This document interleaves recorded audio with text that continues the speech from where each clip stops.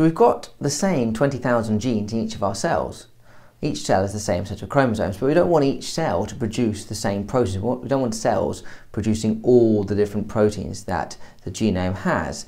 We want certain genes, therefore, to be switched on and others to be switched off, depending on what the function of that cell is. And this is what we call gene expression. And we're going to look at a nice simple example of gene expression in E. coli. Even the bacterium E. coli does not have all its genes switched on all the time. For E. coli to digest and absorb lactose, it needs to make two enzymes, one called beta-galactoside permease, another one called beta-galactosidase. However, if a bacterium is living on glucose, then the genes required to make those enzymes are switched off. It doesn't need them, it's got glucose, it's got its substrate, it's fine. But if you grow E. coli on lactose, then these genes need to be switched on in order to make those enzymes to digest the lactose in order to be able to absorb it. And the genes required for this are on a particular stretch of DNA called the lac operon. Now, when protein synthesis normally occurs, RNA polymerase binds to a promoter region and just reads the DNA code in order to transcribe the messenger RNA. We know that from protein synthesis, that's the normal process. On this strand of DNA, there are three structural genes to make the enzymes required to break down lactose so that the E. coli can use the sugars. Here are the three genes, LAC-Z, LAC-Y and LAC-A. Okay, so these are the ones that need to be read. So how are these genes switched off? Well, actually, there is a section called the operator, which has a repressor protein bound to it, which blocks the RNA polymerase.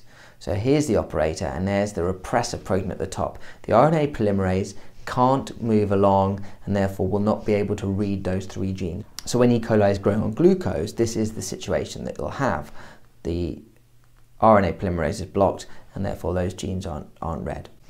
Now, the regulator gene that codes for the repressor protein is actually found upstream from the operator, so it is coded for first.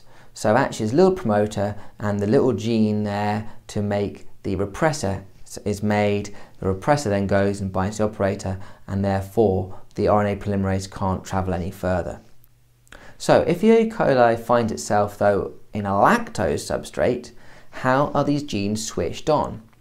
Well, the lactose can actually bind to the repressor protein. And when it binds to the repressor protein, it changes its shape and it can no longer bind to the operator. So it's released from the operator. And when that happens, obviously, the RNA polymerase is now free to continue moving along the DNA strand. It can read those three genes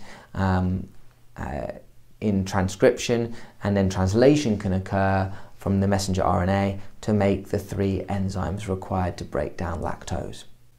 Now, this is just one example of operon. An operon is actually a unit made up of linked genes which is thought to regulate other genes responsible for protein synthesis, and you will need to apply these principles of this lac operon to other operons in the course.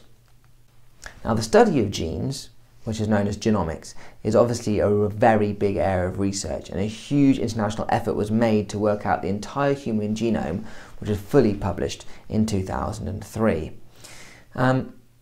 However, this is only the beginning of the story, as due to the many post-transcriptional modifications such as splicing, the complete set of proteins expressed, or proteome, is actually much more complex than the genome. Therefore, now a lot of researchers are actually studying proteomics. This includes protein structures, functions and locations, post-translational modifications, protein interactions and complexes, and how each of the above responds to various stimuli. One of the biggest applications of proteomics is in biomedicine.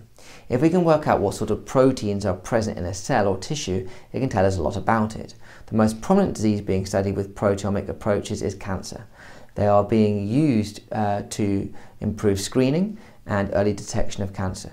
If specific biomarkers are present in diseased tissue, then drugs are designed to alter protein function.